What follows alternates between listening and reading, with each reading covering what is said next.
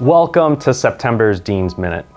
Only 3 weeks into the new academic year, and it's clear, we're off to an amazing start.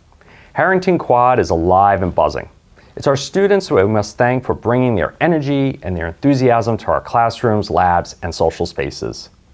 Even national audiences saw this enthusiasm when our students charged the field after our dominant win over Clemson on Labor Day. Don't you just love Coach Elko?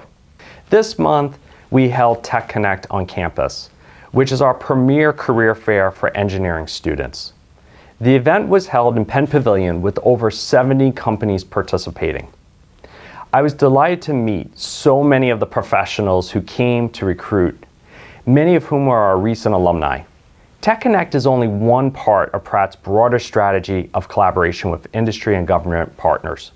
As an engineering program committed to serving the needs of society through our work, industry partnerships are essential to our school.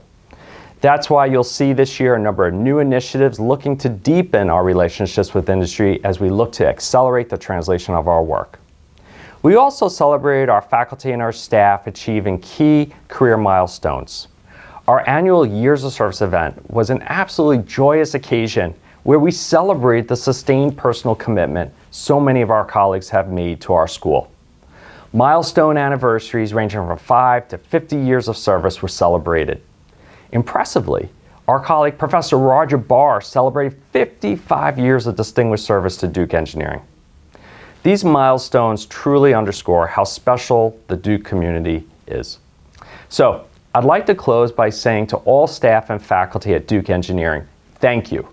Your service to the school and to our students is what makes our community so special. For me, it's an honor to be part of this great Duke family. Go Duke!